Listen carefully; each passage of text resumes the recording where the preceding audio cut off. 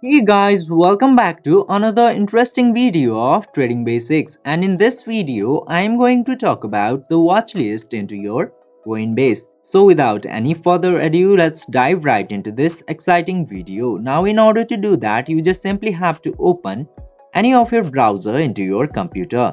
I'm opening this Brave browser into mine. And after opening the browser, just simply open the site for Coinbase and log in into your Coinbase account. Now let's talk about where can you get your watch list. Just simply after opening the Coinbase and log in into there, just simply scroll down, and after scrolling down a bit, you will get this watch list into your prices section. And into here, how can you edit the watch list? So in order to edit the watch list, if you want to remove anything from the watch list, just simply tap into this blue star icon and then the item will be removed from the watch list.